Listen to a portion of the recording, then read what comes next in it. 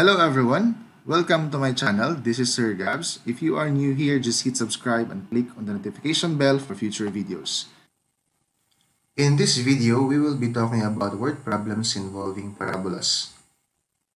First, we have to recall the standard form of equation of the parabola, that is the quantity of x minus h squared plus the positive negative 4p times quantity y minus k. So this parabola is either opening upward or downward.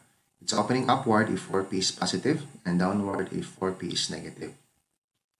We also have y minus k quantity squared equals the positive negative 4p times x minus h. This parabola is either opening right or left. If 4p is positive, it's opening right. If 4p is negative, it's opening left. We also have the general form of equation. We have ax squared plus dx plus ey plus f equals 0 if the parabola is opening upward or downward.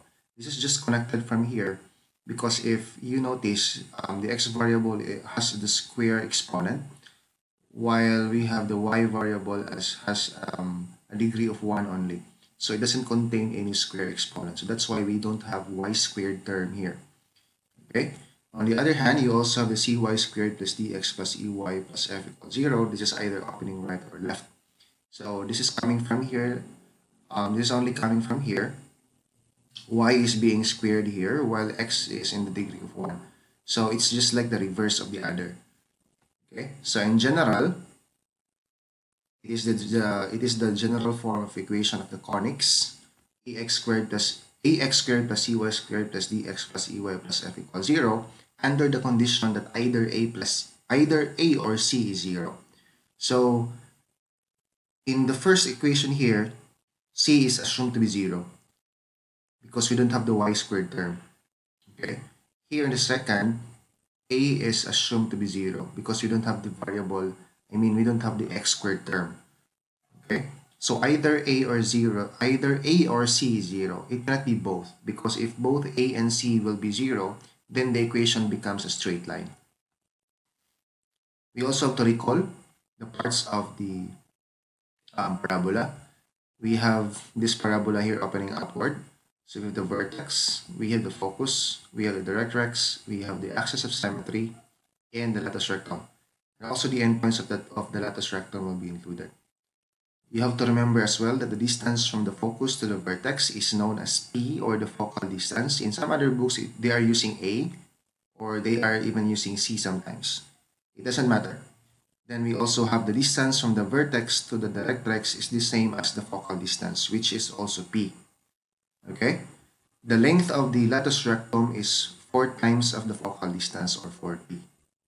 This equation, this graph of the parabola opening upward, is represented by x minus h quantity squared equals 4p times y minus k.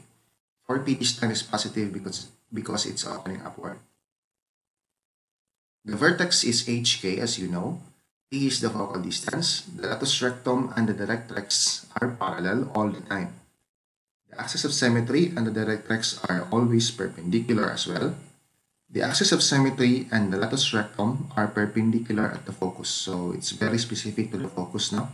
So the axis of symmetry and the latus rectum are perpendicular at the focus. So which means they are intersecting at the focus and they are forming the 90-degree angle. The axis of symmetry and the parabola are intersecting at the vertex. So the axis of symmetry and the parabola are intersecting at the vertex. Example 1, what is the opening of the parabola whose focus is below the vertex? Okay, so if you're good already, or if you are matured enough in solving word problems, you can just picture this out in your mind and get the correct answer. But if not, okay, all you have to do is to illustrate. So if this is the focus, guys, and this is the vertex, obviously because the vertex is, the focus is below the vertex. So if this is the focus, the vertex should be on top. Now, there's no other way for the opening but opening downward. Okay, so in short, if the focus of the parabola is below the vertex, its opening is downward. Example number 2. What is the position of the directrix of the parabola whose latus rectum is vertical? If you recall the statements in the recall, if you remember a while ago in the previous slides, I actually placed some statements in there, and one of them is the latus rectum is about the latus rectum and the directrix relationship. Now, in this case, if you forgot that, all you have to do is to illustrate again. So, for the latus rectum to be vertical, okay, for the latus rectum to be vertical, the opening of the parabola should be either opening right or left. That's the only way we can get the latus rectum. That's the only way we can get the vertical latus rectum. Okay, and if you consider the directrix, they are also vertical. So, in short, when the directrix of the parabola is vertical, when the latus rectum of the parabola is vertical, the directrix is also vertical. Or the directrix of a parabola is also vertical when the latus rectum is vertical and the other way around. Now let's proceed to example number 3. What is the vertex length of the latus rectum and focal distance of the parabola represented by the equation quantity y minus 2 squared equals negative 2x plus a?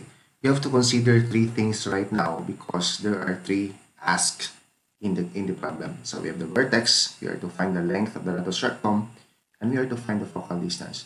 But honestly, they are all connected.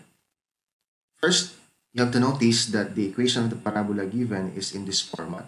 So y minus k quantity squared equals negative 4p times x minus h. But what's lacking here is this portion on the right hand side, because the right hand side doesn't have this form of negative 4p times x minus h. Okay, so all you have to do is to find a way. So from the given, find a way that this format here in the right hand side becomes like this one. So something should be in the parentheses and one should be a multiplier. So from here, you can just factor out negative 2. Okay, so this is factoring. So you have y minus 2 quantity squared equals negative 2 take out. So negative 2x divided by negative 2 is x, and 8 divided by negative 2 is negative 4. So you have here this format, negative 2 times x minus 4. This is just the same with this one, except that we have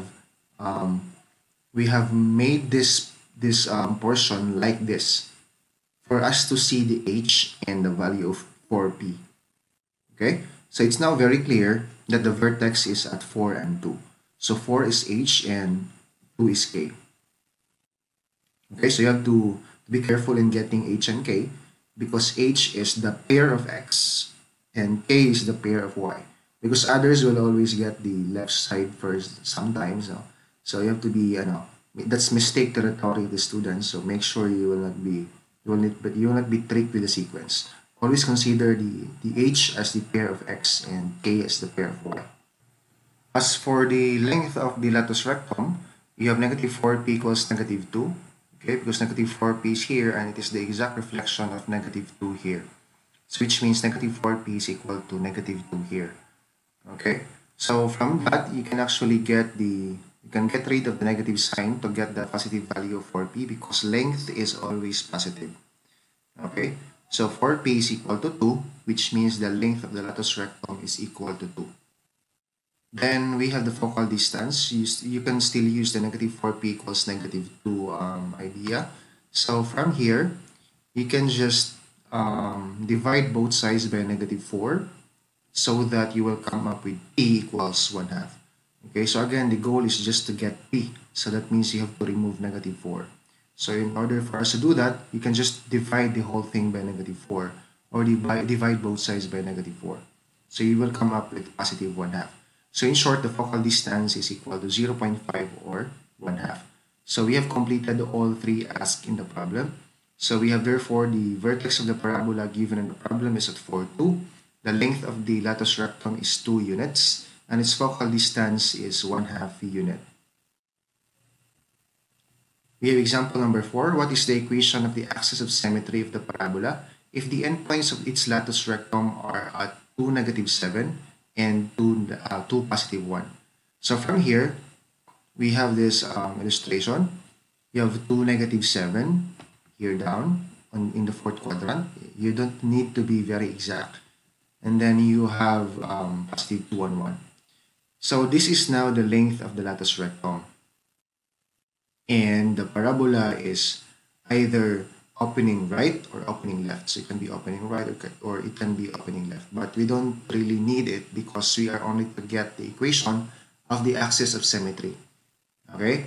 So where's the axis of symmetry? Remember that the latus rectum and the axis of symmetry are always perpendicular. So which means this is the axis of symmetry. So if this is the latus rectum, this is the axis of symmetry. They are always perpendicular, specifically at what? They are always perpendicular at the focus. Okay? So from here, where is the focus? You can actually see that the focus is the midpoint of these 2 points, because these are endpoints of the latus rectum, and the midpoint is always the focus. Okay? So from there, you can get the equation of the axis of symmetry. Remember, it's horizontal. Notice now. Notice that the axis of symmetry is horizontal. Therefore, the equation is represented by y equals b.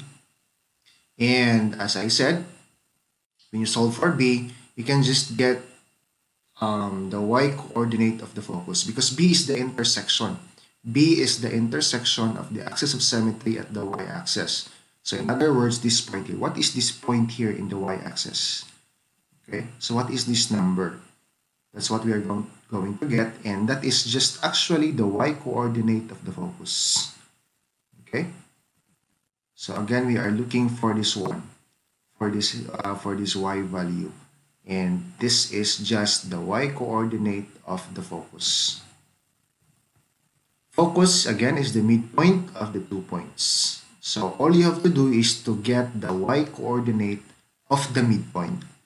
So just the y coordinate of the midpoint of these 2 points. If you will get the focus or the point involved, the x coordinate and the y coordinate of the focus, it's totally fine, but it's not really part of the ask of the problem.